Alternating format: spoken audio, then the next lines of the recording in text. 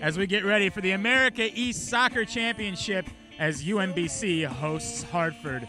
Considering what they've done coming into this match. Another opportunity here for the Hawks. Sims will give it back. Cohen's going to swing it in. Some contact, very dangerous, and that's going to be a goal. That's going to be a goal for Jeff Tryon, just hanging out in front of the net. The ball came off the post, and Tryon on a field full of stars. Can sign back to Scott. 3 defenders in the area. He comes to the cross, and that very nearly still alive. 2 opportunities for the Retrievers, neither one of which they're able to get into the back of the net. Or do you try to somehow get this shot through?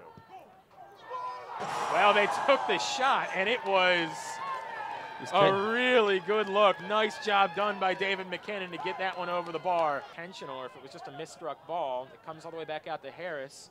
We'll give it to Becker, who's going to look for the cross once again. And that's going to turn into the equalizer for the Retrievers. Omar Barlow. Omar Barlow says, come with me now. I want to take an America East crown down. We are tied up at 1 apiece. With UMBC just seized away. Ball chipped in towards the box, gets through to Huebner, and a good job. Boy, that was a dangerous spot for him. And Becker's going to win it down. And a very good job done by Sims to send that one the other way. Still on it. Nice footwork. Chip over McKinnon's head. Greg Houck. A pretty goal for Greg Houck. And one more time, they're going to celebrate. Oh, yeah. All right. Don't stop the dancing. The UMBC Retrievers are going back to the NCAA tournament.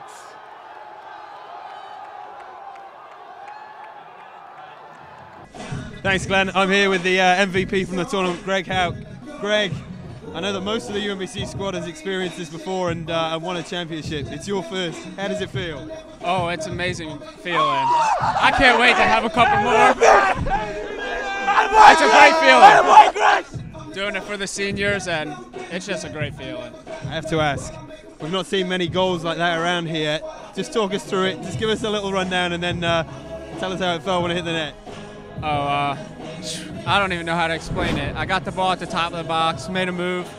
I had a player in front of me, so I had to bend it back post, and once I hit it, I saw the keeper stand still. I knew it was in. I didn't even see it hit the net. Superb. Well, look, we're very pleased for you, buddy. Spencer Williams, I just heard him talking back there, saying about how he's got 4 rings. Are you going to get 4? I'm going to get 5. I'm not sure how that's possible, but look, we're very... Red shirt. There you go, you heard it from Greg himself. Congratulations, Greg, and all the best in the NCAA tournament. Glenn, I'm back here. I'm here with head coach Pete Caringi, who is looking slightly more pleased than the last time we chatted. Coach, I wasn't particularly looking forward to talking to you at half-time. Bit of a turnaround in the second half. Yeah, a great turnaround, and I expected that, really. Our team didn't play well in the first half. I couldn't tell you why, but we challenged them a little bit at halftime to. They had a great season, and this was the game that we look forward to all year, so that we knew we had to play better. And as you all know, our philosophy is if we're going to lose, we're going to go down, really going at them, and that's what we did in the second half. We talked at length in the commentary box about how there's 10 seniors, about how they've got a lot on their back. Turns out Greg Houck, the youngster, is the guy that made the difference. Yeah, I mean, who would have figured?